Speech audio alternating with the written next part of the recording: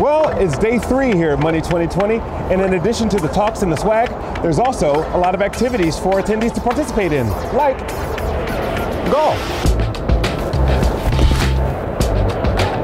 drones,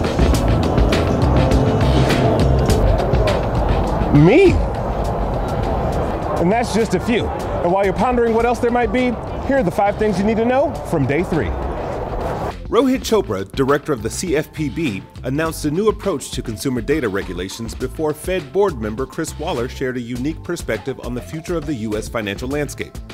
Full Cycle founder Ibrahim Al-Husseini warned that the fintech industry has not yet worked out how to make philanthropy accessible. He then asked if the next wave of embedded finance is going to be centered around giving.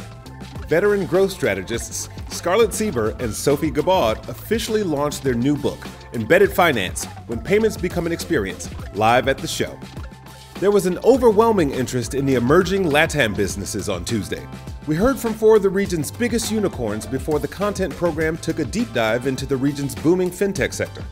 And Tuesday night ended with Zeta presenting Foreigner at Money 2020 in Las Vegas. The chart-topping band wowed the Money 2020 audience with a show packed with their biggest hits.